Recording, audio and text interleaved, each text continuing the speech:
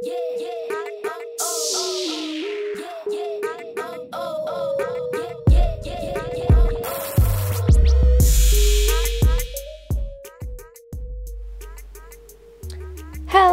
my creative peeps, and welcome back to my channel for another video. Today we're doing a very easy mermaid scale tutorial for beginners. So we're just going to dive right in. What you want to do is you want to take and make a scalloped pattern, and in the middle of each scallop dip is where you will start and end your new scallop. As you can see I'm doing here.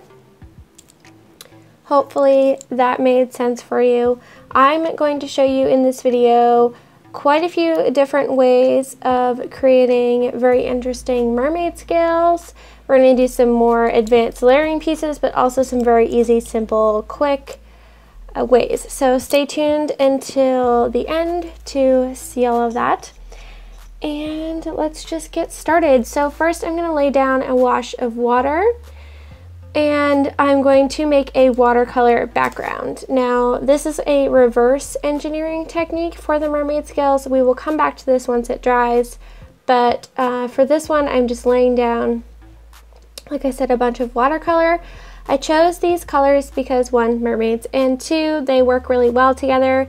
The pink and the blue blend nicely to make a purple. If you'd like to know more about how I work with color and color theory within my journals to make really nice color mixes and harmonious pieces and stuff, I have a lesson on that in my class, in my creative class, using watercolor and collage. You can find that over on Skillshare or in my Etsy shop if you'd like to do that.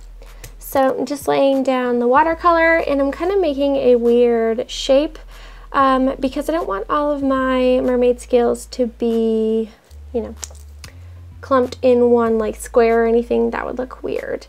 So next I'm showing you another way you can do this by drawing the mermaid scales first and laying down the color after. So I'm just taking some archival waterproof ink, and I'm drawing a bunch of those scales that we made at the top. Now you can either leave them in that triangle pattern, or you can kind of, you know, have some coming off to the side to make the scale pattern look a little more interesting. If you're doing this on a tail, you'll already have your guidelines done out for you, obviously, but because I'm just doing the scales by themselves, I have to kind of come up with my own shape. So I'm just kind of closing off the ones on the sides that didn't have, you know, a thing. And you could actually reverse engineer it the way that I'm doing this, and instead of doing scallops, do waves, if that makes sense to your brain. If not, and it totally confused you, just ignore what I said.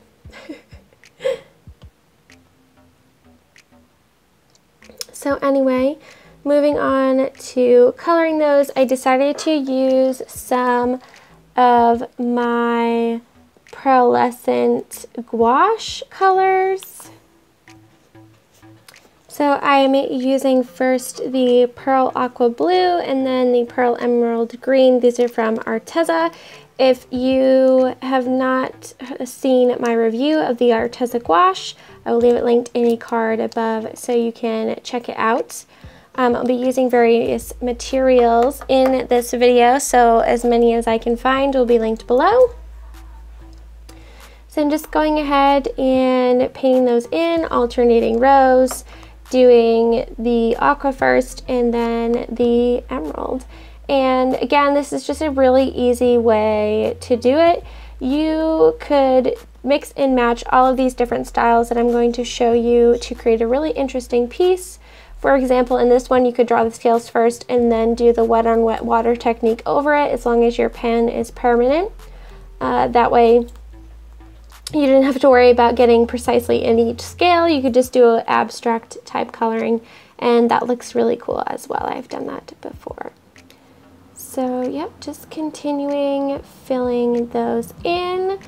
I did get some questions about what type of pens would work over gouache, and that is a hard question to answer. My answer would be you have to test it for yourself. But you do have to remember that gouache is reactivated with water, unless it's acrylic gouache. If it's acrylic gouache, my guess is you could probably write over it with whatever you wanted. But with the gouache from Arteza that's not acrylic, you have to make sure you're not using like a marker or something, because it's just going to pick that pigment back up. It might work if you had a thin enough layer, but you know, it is what it is. I wouldn't use a fountain pen over it because you might clog up your fountain pen with the particles, and that would not be good. So I just thought I would take a minute to answer that question. Hopefully that helped. So returning back to this piece here, what I'm doing is I'm taking some colored pencils. These are also from Arteza. These are the watercolor pencils. I really enjoy these. I am using the lilac, the shamrock green, and the flamingo color. And I'm just going over the patches where I put down the watercolor. So I'm using the coordinating color with the watercolor that I put down, and I'm putting in my scallop scales after the fact. Now this can be a really fun thing to do, but if you've never done mermaid scales before, it can be a little stressful just because you are kind of trying to squish them all in. You're not just making one straight line across. You're doing kind of a higgledy-piggledy thing. I like doing it this way, but if it's your first time doing it, don't stress yourself out. Do the other technique that I showed you first, and then move on to this one. Unless you are just all for it and you want to just go, then just go. Just do your thing. So I'm continuing on with that pattern there. I'm also going to do several more layers on this piece to enhance the scale pattern. And I wanted to take a minute to say, first, what I'm doing to make this pattern is I'm coloring in the scale, so I'm not going all the way to the edge on any of the sides. I'm just kind of putting a little scribbly blob in the center and coloring all of those in. Now, if you like how this piece came out, I will be making a vinyl sticker of this mermaid scale piece here. And that is going to be exclusive to Patreon to celebrate my 1 year over there. Patreon has been a very wild ride, and I've had so much fun with the amazing peeps over there. So I just wanted to let you guys know that for the month of May, to celebrate my 1 year in my love of mermaids, if you join my VId Squad tier or above over on my Patreon, you will get a vinyl sticker of this mermaid scale detail mailed to you at the beginning of June, which again will be exclusive to that release. Basically, you can't get it anywhere else. So I'm super excited for that. I'll have samples and reminders coming out about that and stuff later, but yeah, super excited. So we will continue that piece still, but next I just wanted to kind of jump in and show you another fun mixed media technique. So what I'm doing is I'm taking some Dina Wakley acrylic paint, and I really like it because it holds whatever shape you put it in. So it's really fun for this technique. And then I'm just taking a concealer brush, there we go, which has that kind of scallop shape to it. I just got mine at the Dollar Tree, and all I'm doing is I'm dipping my brush in the paint and making a little scallop by pressing the brush down onto the paper. And it just is a really cool mixed media thing. This technique gives tons of really cool texture because of the paint that I'm using. Because it's heavy body, it holds its stroke there. So this one was a lot of fun to do. You can either wait between dries, which is what I did for this first layer, or you can go in while the layer that you just did is still a little wet, and it will kind of blend those two colors together. You get a little bit of both within there, which is also a very cool look. So I just wanted to throw this in there to give you another option and show you that there's many ways you can make these mermaid scales and just have some fun with it. Pull out your supplies and get to playing. Now we will put finishing touches on all of these pieces, and I will also show you another scale design in just a few minutes. So if you're overwhelmed at this point and you're like, Leanne, I cannot do mermaid scales, this is also complicated with all the color, you can do something like this, where you just take a pencil and you make this 3-pointed scale design here. It just gives it the illusion of having some texture. It looks really pretty. You could do just all one color if you wanted, and you could leave it just like this as it is with the pencil, or you could do something like this. Since I've done watercolor pencil, I just took a paintbrush with some water on it, and I'm just gonna kind of break up that pigment a tiny bit. It is super light because I didn't lay down the pencil very thick, but I think it gets you, the general gist of the idea. And the cool thing about the watercolor pencil is if you're pushing hard enough, then your lines will kind of stay there. So you can literally just stop at this step and it looks really cool. If you wanted to go even simpler without the texture marks, you could do the technique that I'm showing you right about now with the purple scales. So basically we're just going to make the scales again, but this time with the watercolor pencil we're just going to color the scale in and wet it down. Now I really like the watercolor look, but honestly if you didn't have watercolor or you didn't want to use watercolor, you can just leave it like this.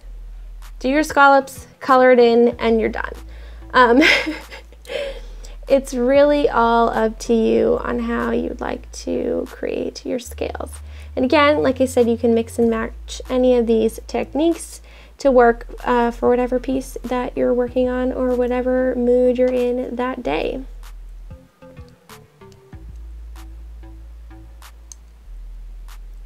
So once again, returning to this piece, and I'm going to put the final finishing touches on all of them.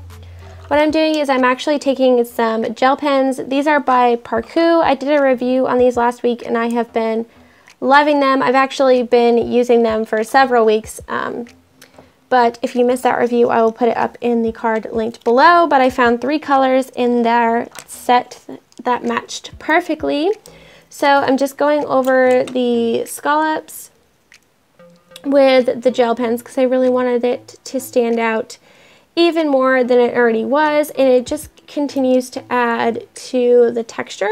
As long as you keep working in the same colors, your layers won't get too lost and it won't look weird. So then I decided I needed the center texture darker to go with a very dark gel pen. So I took my same 3 pencils again and just went over and colored in the center to darken up wherever I felt it needed it. And that completes that final look. You'll see a close-up of it in the end, but that is what I will be making the exclusive vinyl sticker out of, and I cannot wait to put it on all the things.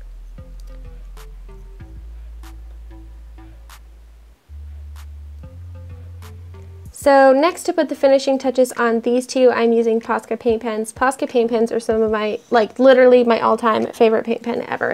I don't ever want to buy any other brand. I'm good. So the metallic, I'm just taking the black pen and I'm just re-going over the scallops. I'm not going to do any texture. I'm just going to leave them as is, and I think they look really cool. It would look awesome on a tail. And then with the mixed media ones, with the acrylic paint, I'm just going in with the white Posca paint pen. I did have to be a little careful because it wasn't totally dry and I was being a little impatient.